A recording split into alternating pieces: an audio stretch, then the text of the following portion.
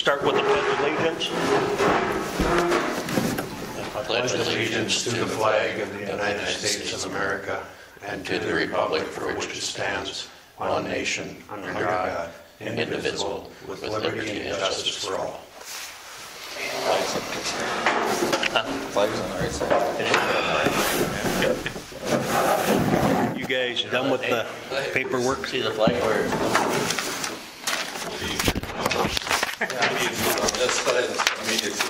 well, and I come here and I put it this way. Oh, good. Because there's no stage, and if there's no stage, then it's at the audience. Right. Okay. If there isn't, it's at the speakers. Yeah. Yeah. Okay, can I have a motion to approve the meeting minutes from 4/10/23? Power Sox moves. Second? Mike Willison seconds. All in favor? Aye. Aye. None opposed. Okay. New building permits. There was actually on the minute or the meeting, it was supposed to be two. One of them was Anchor Ingredients, the other one was Raymond's. And Raymond's has been checked out, and he's been already staked out by planning and zoning for to go on that property. And if you don't know where the property is, you know, remember Connie Kemish? He used to be the State Farm agent. Right across the street from Dollar General. Kitty Corner. The new house across the street, right? Is that the house, or is that? Well, I know that name is Coonrath, the last I heard. I thought it was the house that Connie Kemish lived in. Well, that could be.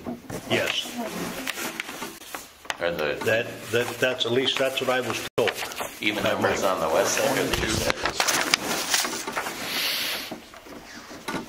North south, the even numbers are on the east side. Mike's looking it up. Oh, it's on Caledonia.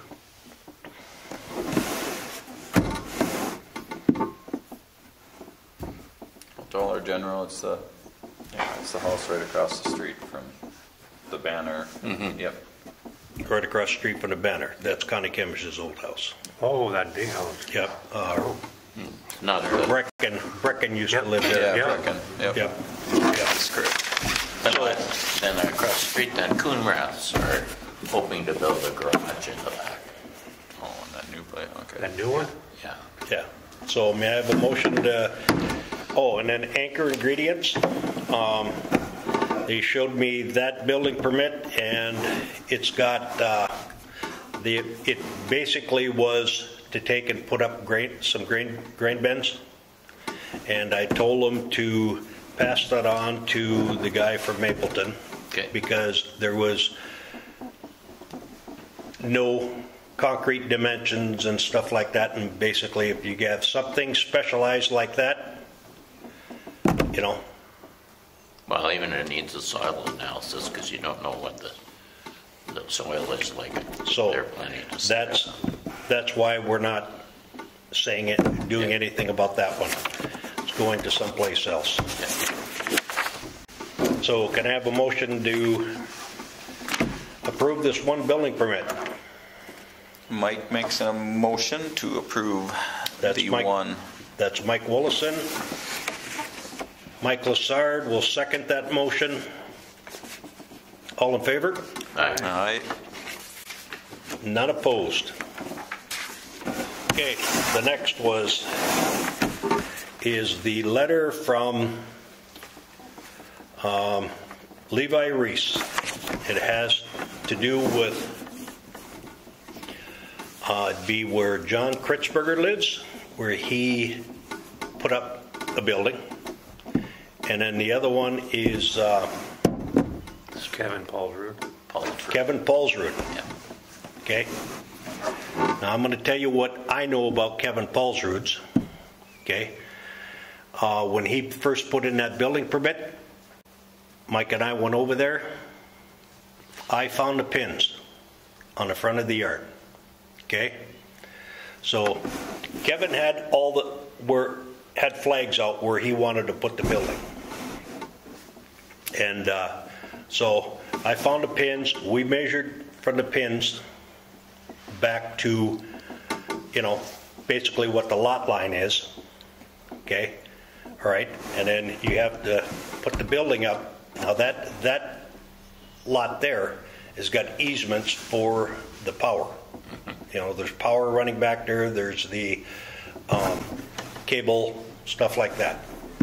So we measured it out. We moved his stakes to where the building could sit. Okay? So at that point, we figured, okay, we should be done. We brought it to you, planning and zoning. We all voted on it. It got approved. Now, John Kritzberger,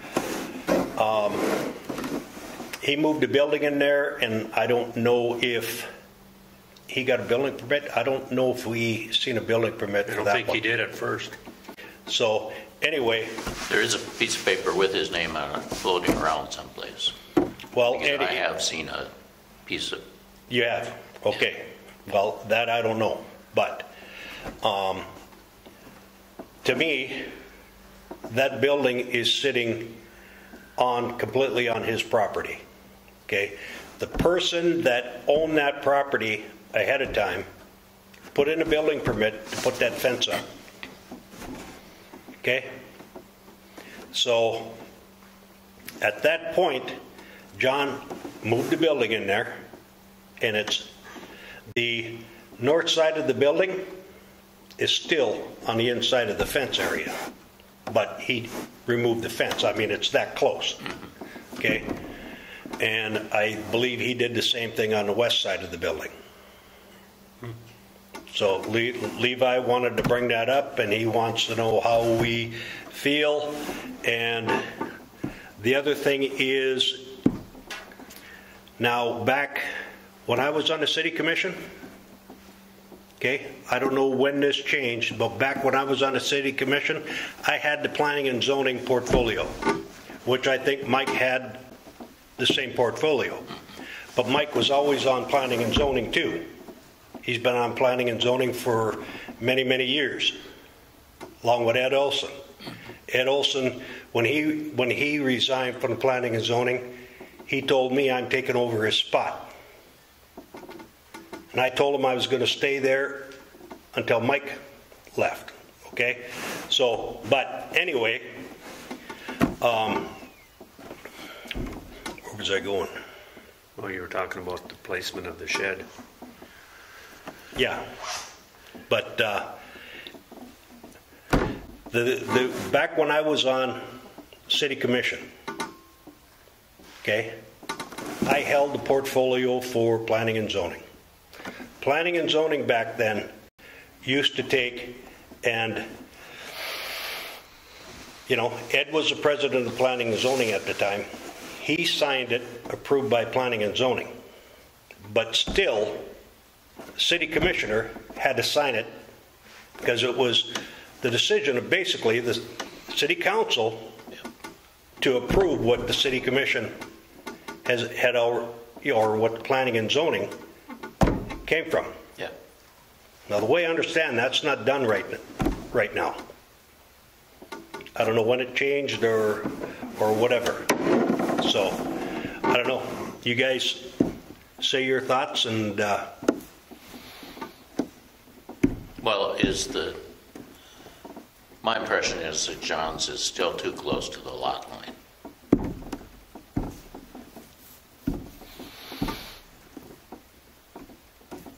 That I can't answer that question, but if you look at the other sheds on that block, where Devin Lusso lived, the guy that bought that house, he put a shed in there. He moved it back over the right of way.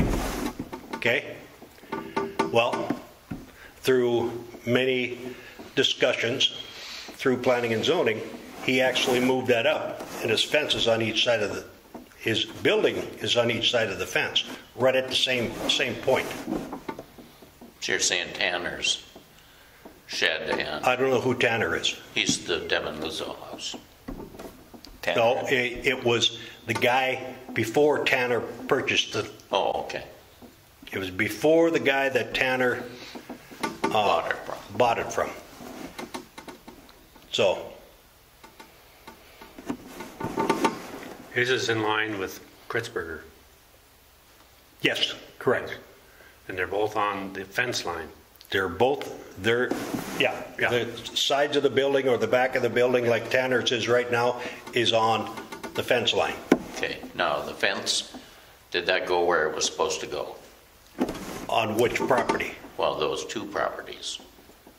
Did the fence, is it where it's supposed to be, or is it too far out, too far north? No, I wouldn't say it's too far north. Okay. And we aren't going to have any access issues? Shouldn't be now. How about Since the guy that owned Tanner's house moved that building in. Oh, yeah. Because that building where Tanner bought that property, that building was actually on the easement. But it isn't anymore? No. Or it still is? Nope. They moved it. The owners before Tanner bought that property moved it. So that it's not on the easement.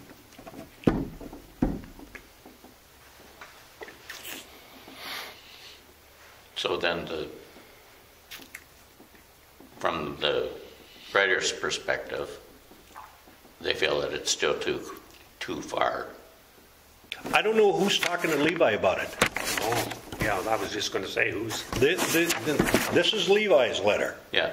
And I don't know who's Levi is talking to Levi and complaining about this. Yeah. So, all I can tell you is, in my dwellings with all of it, okay, I was on planning and zoning when we were trying to get that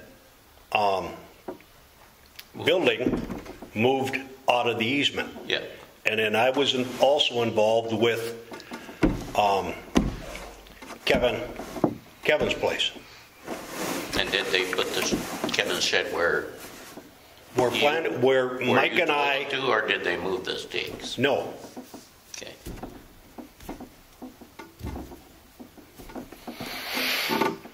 well, So- unless somebody is complaining, yeah, I mean, to me, this is between Levi and the person that's complaining. Yeah. Because of the fact of, okay, city commission should be approving these Yeah.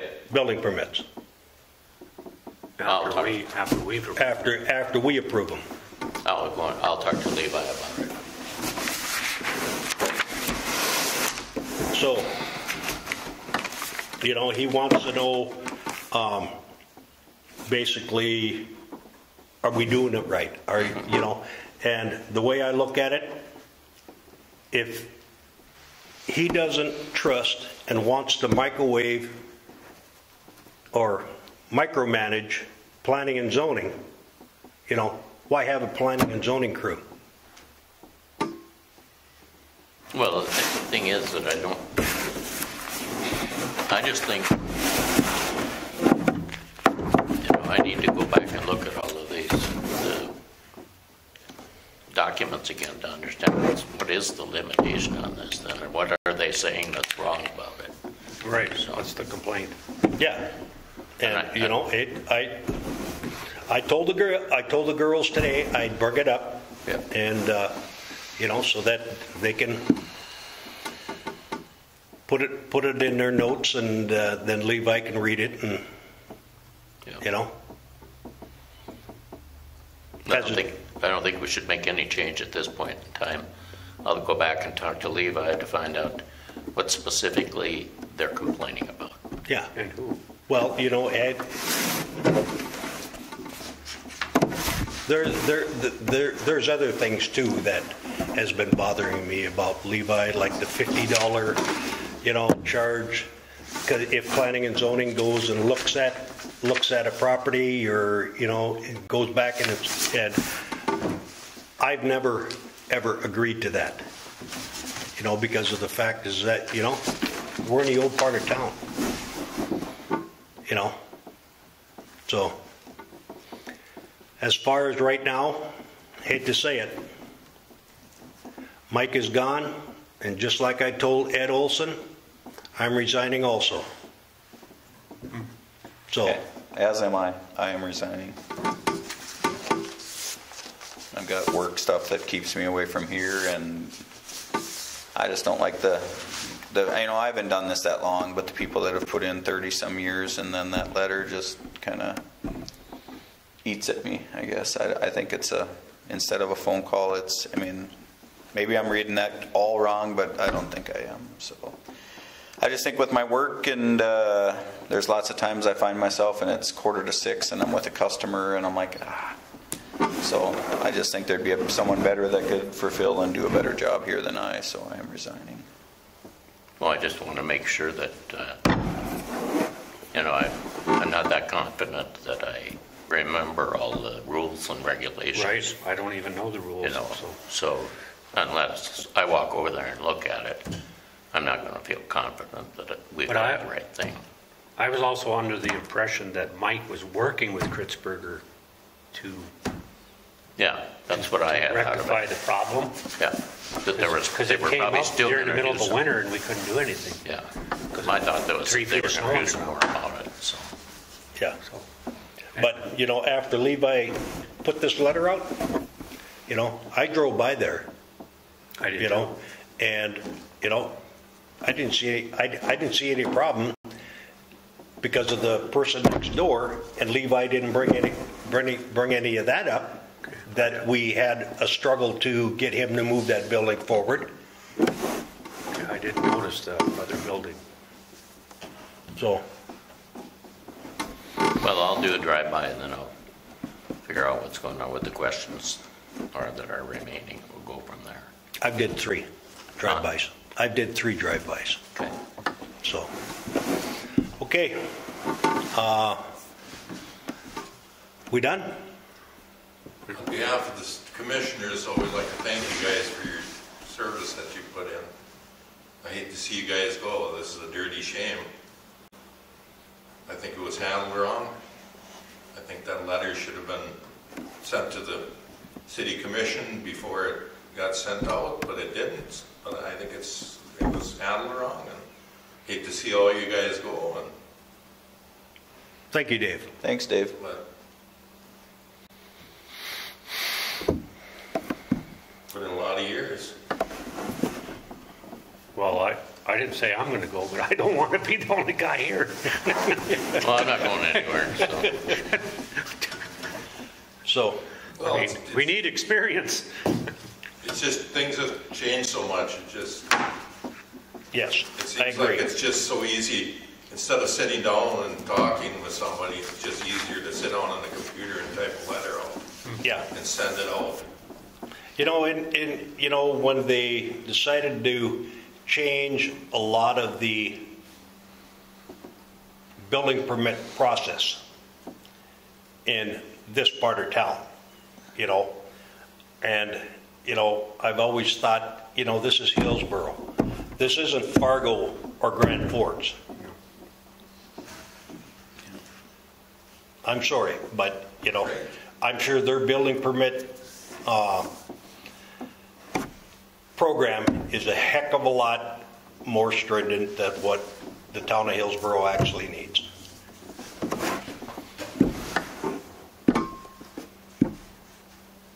I think we probably did need some improvements, though.